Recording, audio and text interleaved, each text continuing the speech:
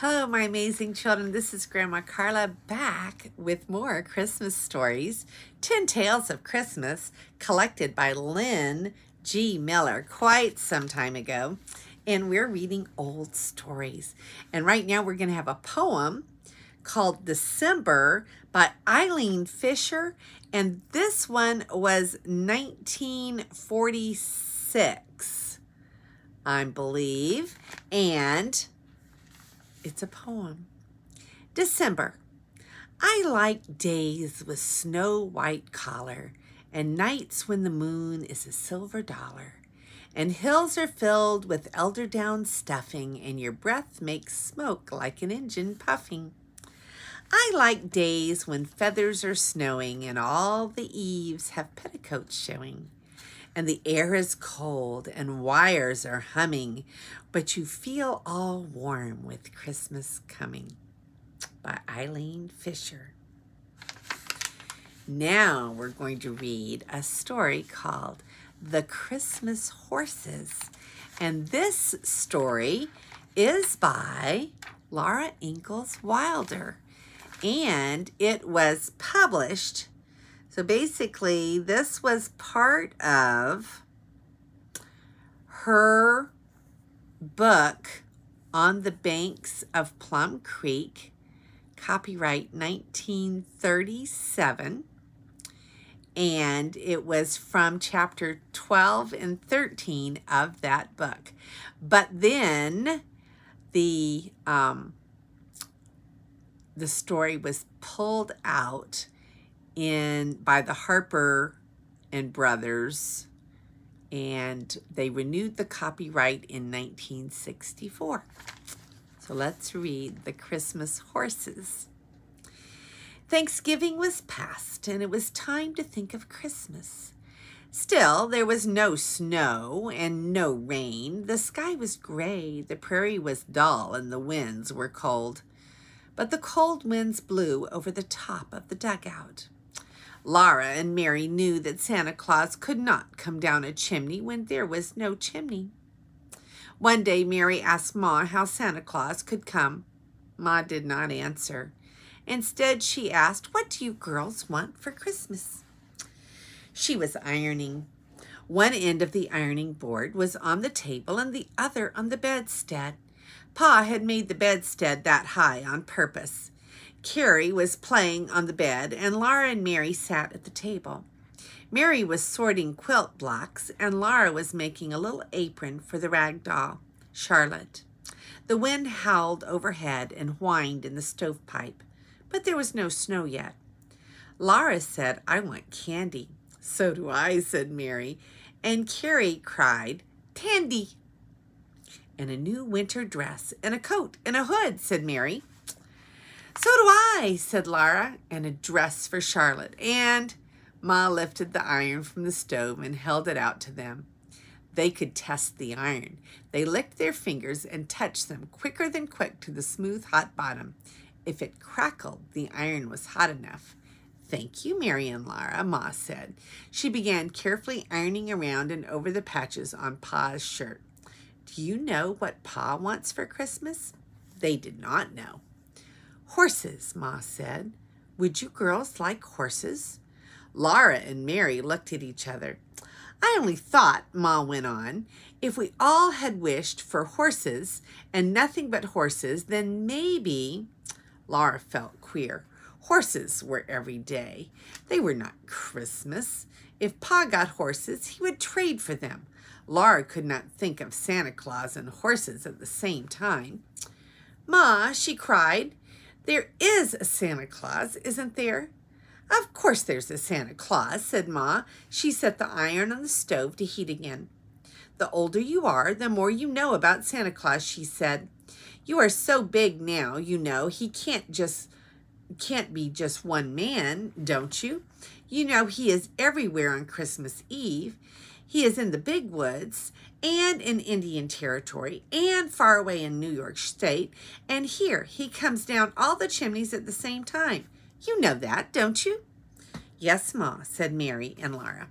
"Well," said Ma, "then you see—" "I guess he's like angels," Mary said slowly. and Laura could see that just as well as Mary could. Then Ma told them something else about Santa Claus.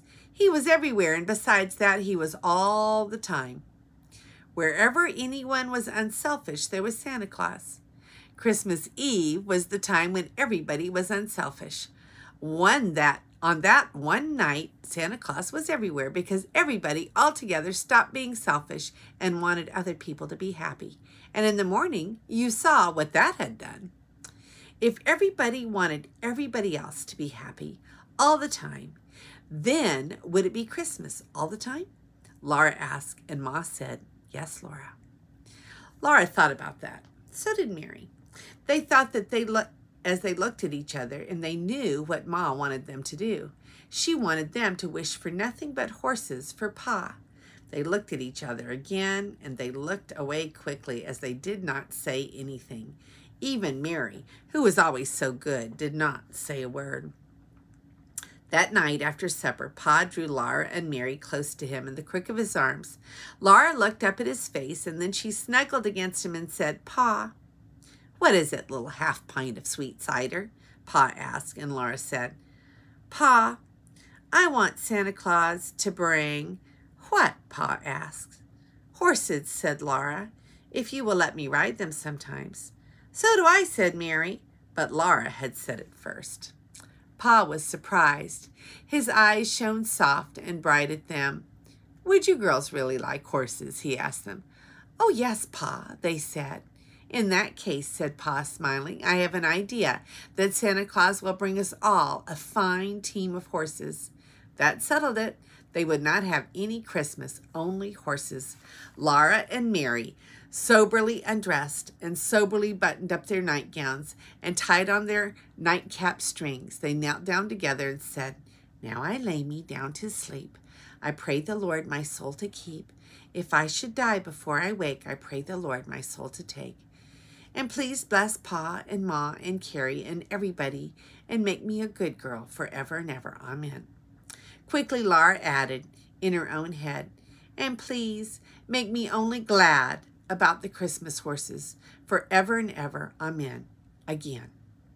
She climbed into bed, and almost right away she was glad. She thought of horses sleek and shining, and of how their manes and tails blew in the wind, how they picked up their sweet feet and sniffed the air with velvety noses and looked at everything with bright, soft eyes, and Pa would let her ride them.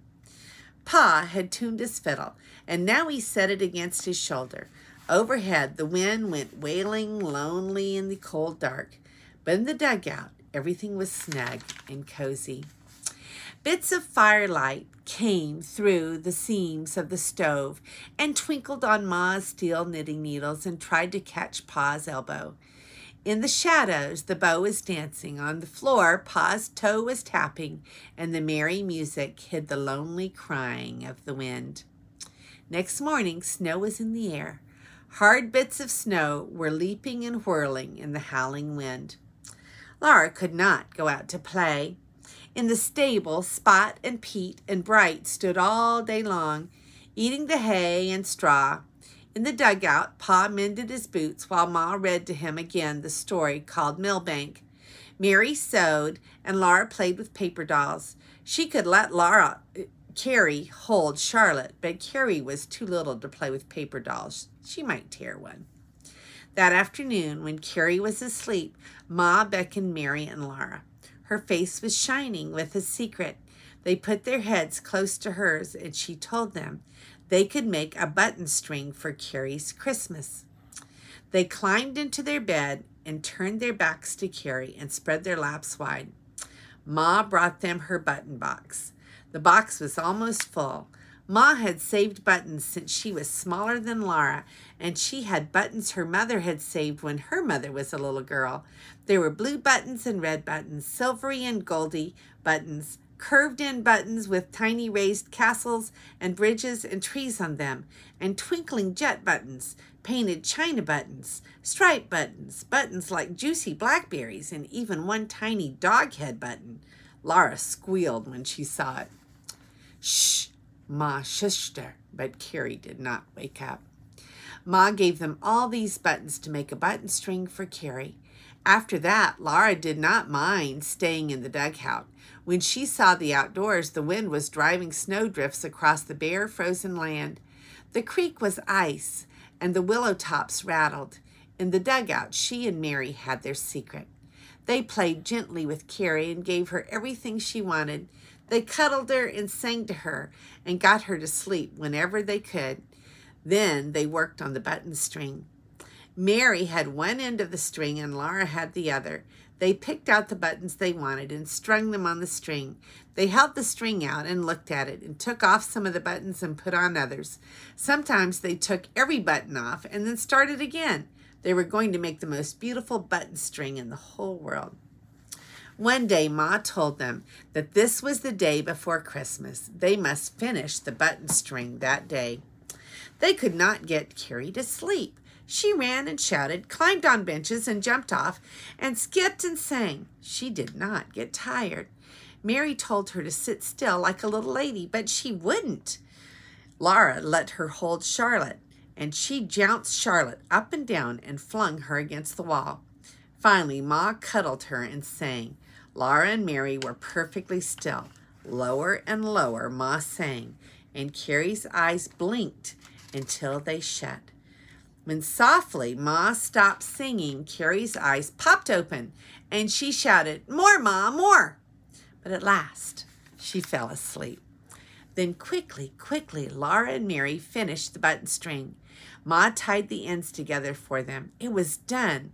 They could not change one button more. It was a beautiful button string. That evening after supper, when Carrie was sound asleep, Ma hung her clean little pair of stockings from the table edge. Laura and Mary in their nightgowns slid the button string into one stocking. Then that was all. Mary and Laura were going to bed when Pa asked them, "Aren't you girls going to hang your stockings?" "But I thought," Laura said, "I thought Santa Claus was going to bring us horses." "Maybe he will," said Pa, "but little girls always hang up their stockings on Christmas Eve, don't they?" Laura did not know what to think. Neither did Mary. Ma took 2 clean stockings out of the clothes box, and Pa helped hang them beside Carrie's. Laura and Mary said their prayers and went to sleep, wondering. In the morning, Laura heard the fire crackling. She opened one eye the least bit and saw lamplight and a bulge in her Christmas stocking. She yelled and jumped out of bed. Mary came running too, and Carrie woke up. In Laura's stocking and in Mary's stocking, there were little paper packages just alike, and the packages were candy. Laura had 6 pieces and Mary had 6. They had never seen such beautiful candy. It was too beautiful to eat. Some pieces were like ribbons bent in waves. Some were short bits of round stick candy, and on their flat ends were colored flowers that went all the way through. Some were perfectly round and striped. In one of Carrie's stockings were 4 pieces of that beautiful candy, and the other was the button string. Carrie's eyes and her mouth were perfectly round when she saw it. Then she squealed and grabbed it and squealed again. She sat on Pa's knee and looked at her candy and her button string and wriggling and laughing with joy. Then it was time for Pa to do the chores. He said, "Do you suppose there is anything for us in the stable?" Ma said, "Dress as fast as you can, girls, and you can go to the stable and see what Pa finds." It was winter, so they had to put on their stockings and shoes. But Ma helped them button up the shoes, and she pinned their shawls around their chins. They ran out into the cold. Everything was gray, except a long red streak in the eastern sky. Its red light shone on the patches of gray-white snow. Snow was caught in the dead grass on the walls and the roof of the stable, and it was red. Pa stood waiting in the stable door. He laughed when he saw Laura and Mary, and he stepped outside to let them go in. There, standing in Pete's and Bright's places, were 2 horses.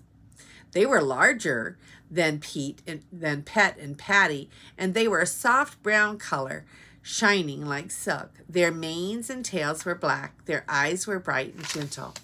They put their velvety noses down to Laura and nibbled softly at her hand and breathed warm on it. "Well, Flutterbudget," said Pa, "and Mary, how do you girls like your Christmas?" "Very much, Pa," said Mary, but Laura could only say, "Oh, Pa." Pa's eyes shone deep, and he asked, "Who wants to ride the Christmas horses to water?" Laura could hardly wait, while he lifted Mary up and showed her how to hold on to the mane and told her not to be afraid. Then Pa's strong hand swung Laura up. She sat on the horse's big, gentle back and felt its aliveness carrying her.